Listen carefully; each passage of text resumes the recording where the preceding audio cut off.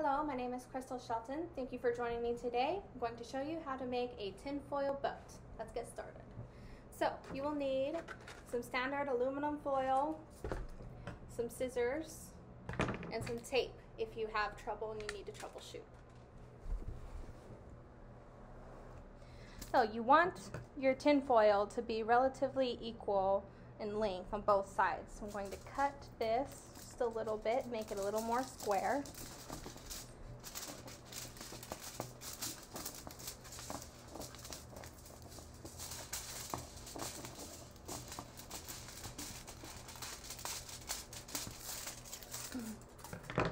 Okay, and first thing we're going to do is fold the tinfoil in like so. Do it to both sides.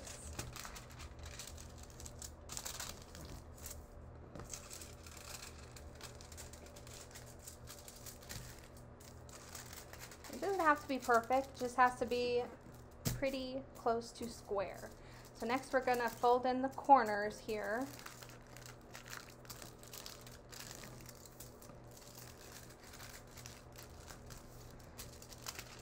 Again, it doesn't have to be perfect, it just has to be relatively square.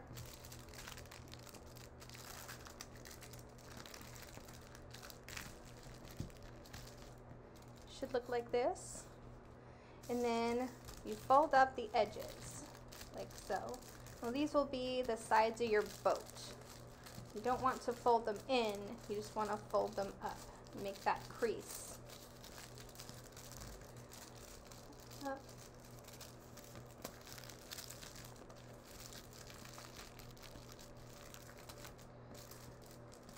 Okay, and then you're simply going to pinch the sides together like this.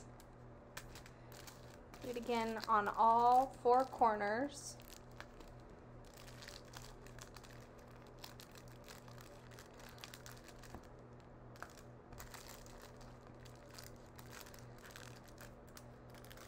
And there you have your boat. You can use it to float a candle, or maybe even make a small Viking funeral for your deceased bug. If you need to troubleshoot, there's a hole or anything, use Scotch tape and tape it up. And that's the end of my presentation. Thank you for joining me today. Have a great time with your tinfoil boat.